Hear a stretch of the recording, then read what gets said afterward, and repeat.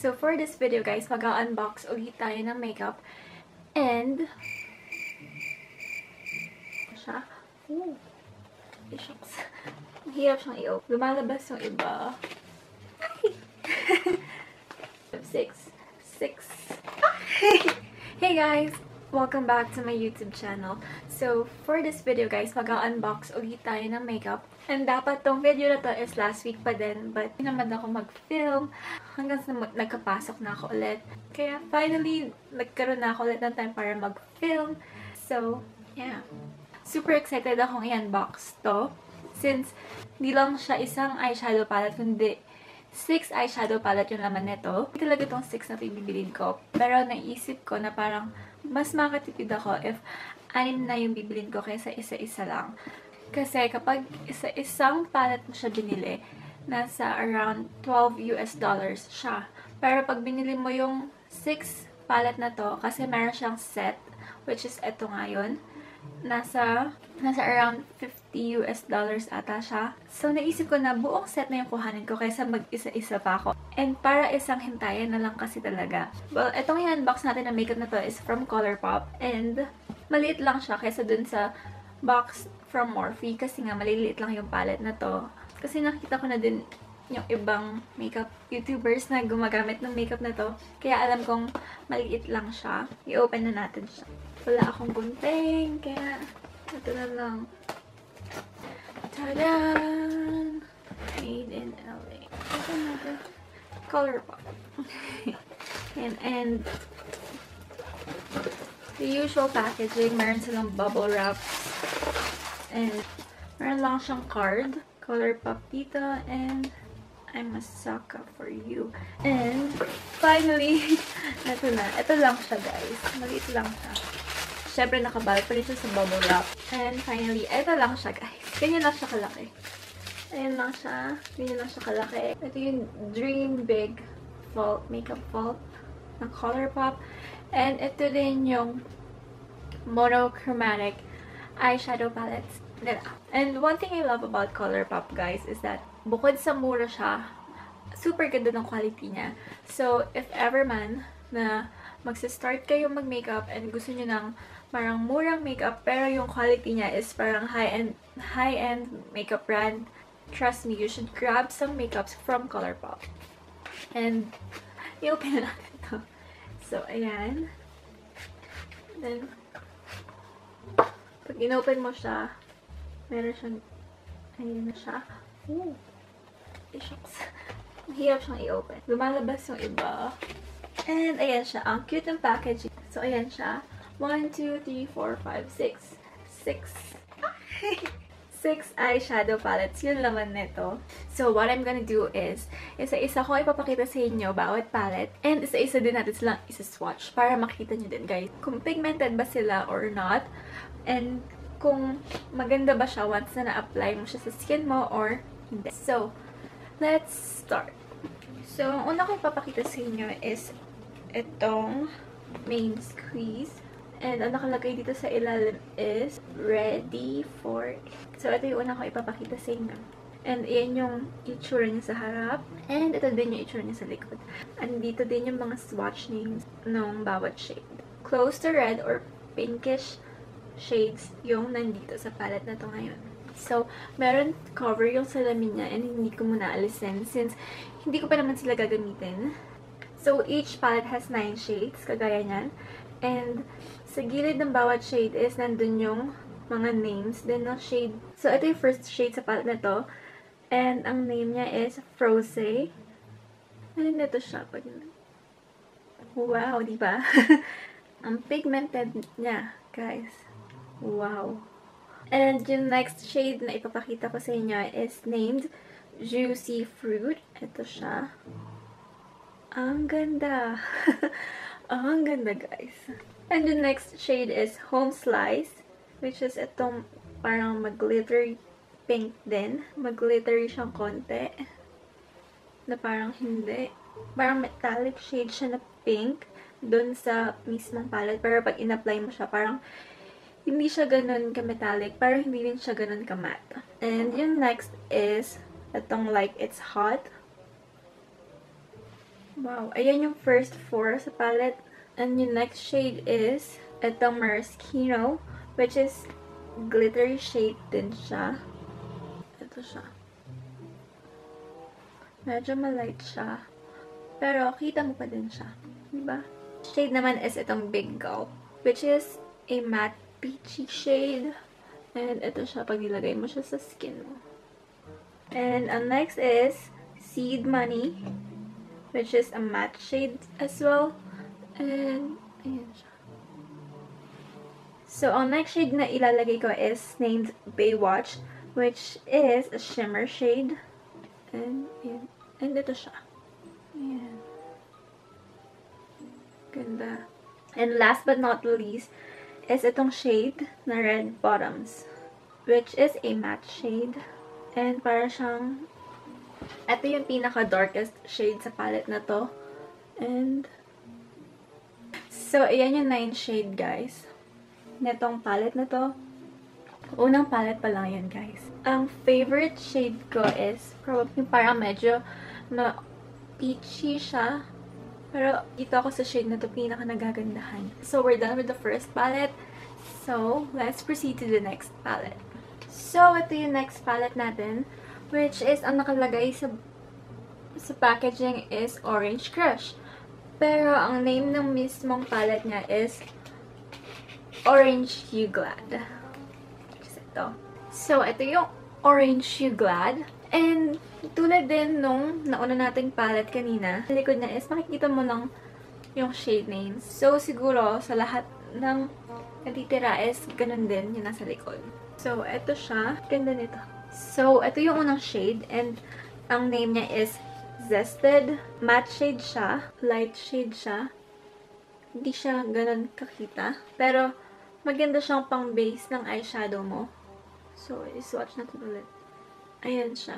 Hindi siya ganun ka-visible. So, ang next shade is itong Squeeze Me na glitter shade. And ito siya. Ooh, diba? Ayan o. Medyo visible naman pala siya pag nilapit ko. And itong pangatlong shade sa palette na to is itong Creamsicle na matte shade din. And ayan siya. Ganda. So, itong susunod is yung Rise and Grind na matte shade din. And ayan siya. Super excited na talaga akong gumawa ng mga makeup looks sa bawat isang palette na to. Kasi parang ang ganda. And, kita nyo naman, ngayong ni-swatch pa lang natin sila, ang pigmented nila, guys. And, ang ganda nila. And, knowing ColourPop, magiging madali lang i-blend din to panigurado. So, ito susunod natin na shade is glittery shade talaga siya. And, the name niya is Clementine. Literal na mag-glitter siya, mams. Ito. And ito siya, yun. Ito. So, ang next shade is itong Sun-Kissed na matte shade naman. Na parang may yellow-orange siya. Ayan. Yellow-orange talaga siya. Diba? So, ang next is itong Tangerine Dreams na parang shimmer shade siya. Parang shimmer shade ng Sun-Kissed. Ito. Ayan siya. Diba? The next shade is itong Mimosa Mami, which is matte shade. And, ayan. Wow! Wow! Oh, wow! Ang ganda! Last but not least is itong shade na to, which is named Yapil Me. Ito. Oh. Ito din yung pinaka-darkest shade sa palette na yan. So, ayan yung 9 shade sa palette na tong Orange You Glad. And for me, ang favorite ko is ito. And itong huli. So, after nun, ito namang palette na to. And ang nakalagay sa packaging is Yellow There. And ang nakalagay naman sa palette is honey. Same lang din sa likod yung loob ng palette niya. So, ang first shade is itong Stinger na matte shade, of course. And ito siya. And the next shade is itong Sunburst na shimmer shade. And, wow! And ang pangatlo is itong Sweet Spot na matte shade. Yan siya. And ang next shade is itong Dandy na shimmer shade ulit. Ayan. Itong next shade is glitter shade siya, kagaya nung kanina. Pero hindi siya super glittery. And ito yung shade na Palooza. Joke lang. Binabawi ko yung sinabi kong hindi siya glittery, kagaya nung kanina. Kasi ayan siya. Mag-glittery siya. Talaga. Ayan, oh.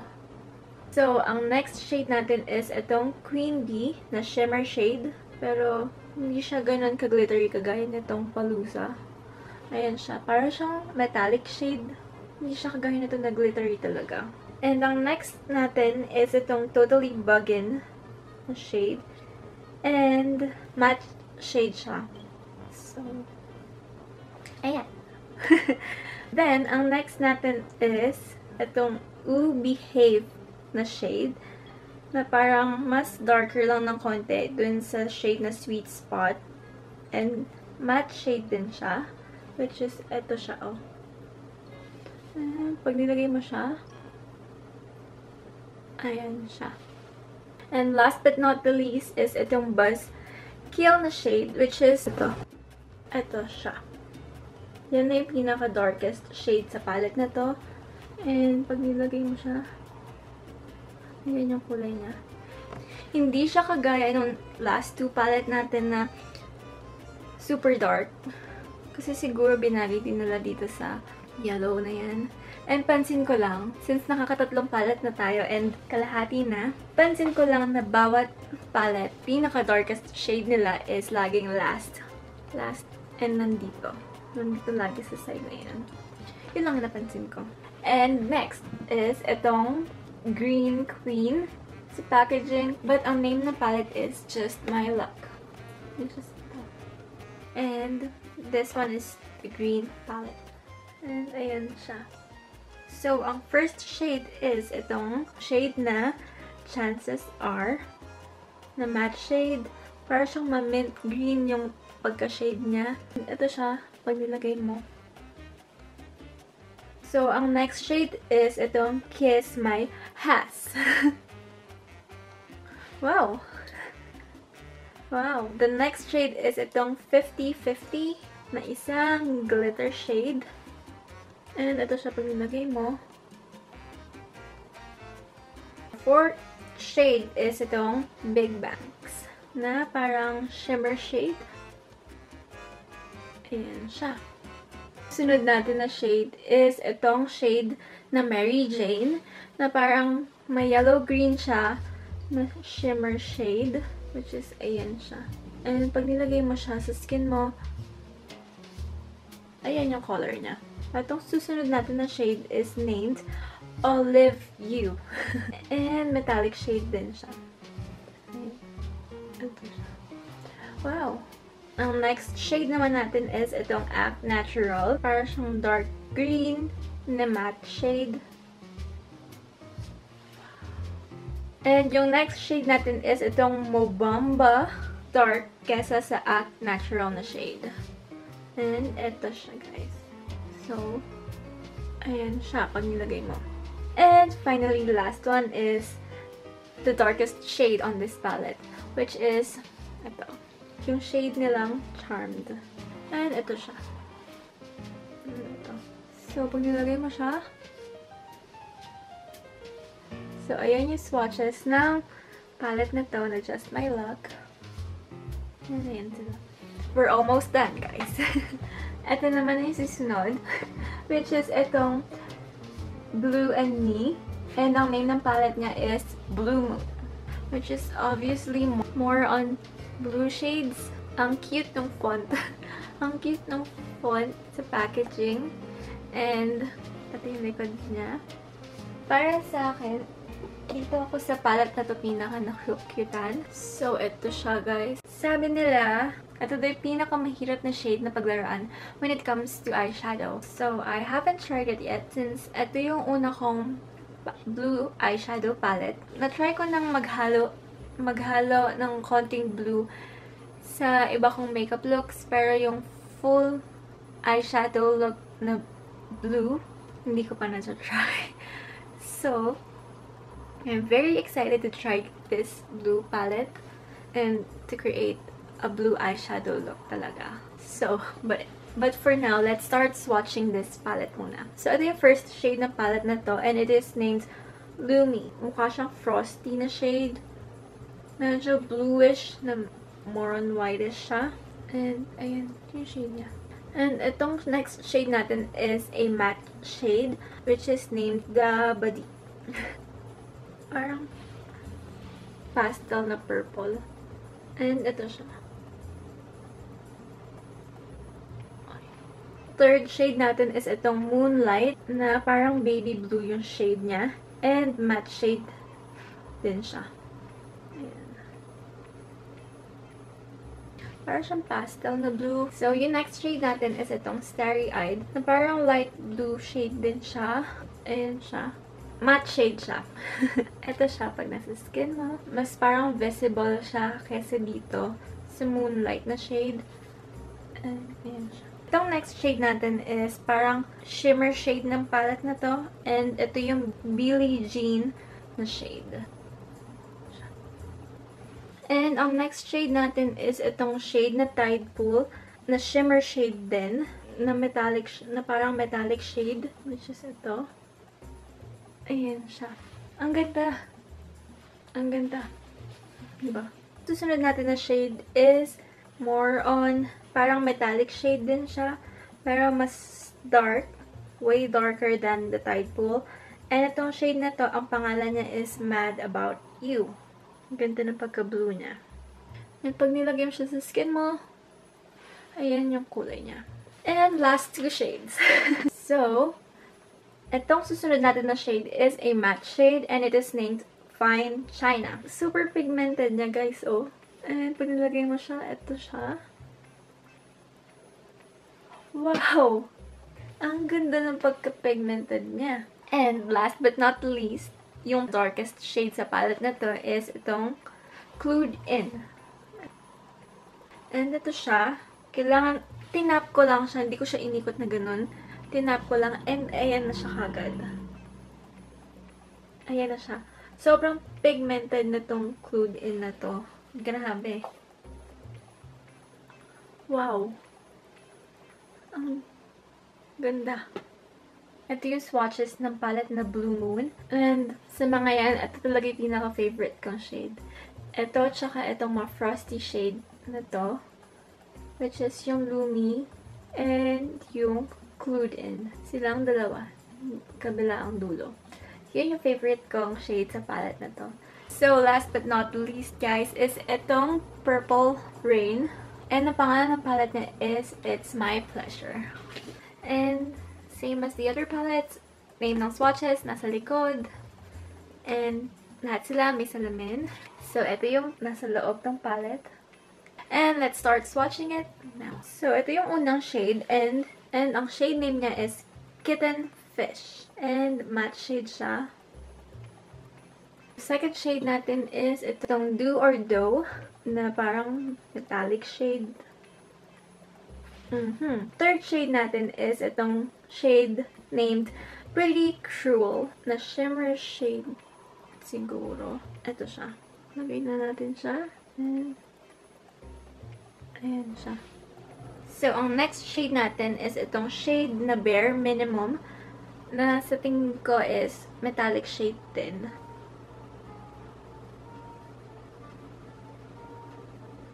Ang ganda, diba? Ang ganda ng shade na Bare Minimum tsaka ng Pretty Cruel. You know, itong dalawa magkatabi. Ang next shade natin is itong Earth Shine, na parang shimmer shade ng palette na to. Medyo parang frosty siya.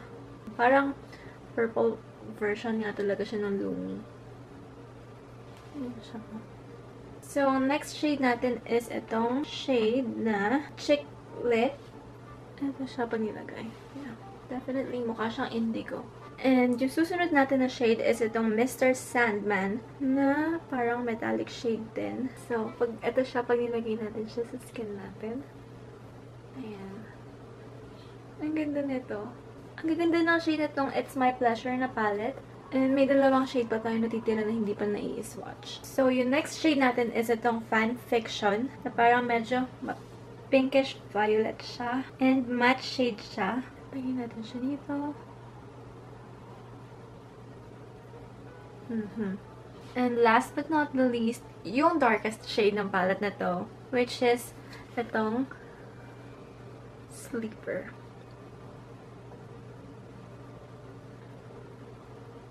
So, ayan yung 9 shade para sa palette na tong It's My Pleasure. For me, ang dami ko nagustuhan na shade sa palette na to. And ito yung ito, and ito. Well, halos lahat ng shade sa palette na to is nagustuhan ko. Ang hirap mamili kung alin talaga yung nagustuhan ko kasi halos lahat na sa palette na to is nagustuhan ko talaga. Ito silang lahat. Ito silang 6. So, ito lahat ng palette sa Vault. And, super happy naman ako sa binayad ko sa ColourPop. And, masasabi kong sulit yung binayad ko sa ColourPop. Ang ganda nila. Ang ganda nila lahat. Pero, if you're gonna ask me which palette yung pinaka-gusto ko, itong It's My Pleasure when it comes to the shades.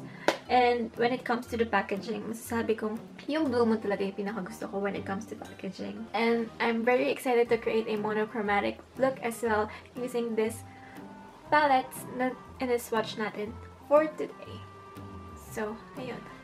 So, ayun lang guys. Sana na-share ko sa inyo ng maayos kung ano man yung nakita ko dun sa mga palette na yon and sa mga bawat shades na in-swatch natin kanina. So, thank you guys again for watching this video and for staying with me. I hope you liked it and enjoyed it as much as I did. So, please don't forget to give this video a thumbs up and to subscribe to my channel as well. And please also don't forget to click the notification bell down below for you guys to be notified whenever I upload a new video. I'll see you guys on my next YouTube video. So, bye!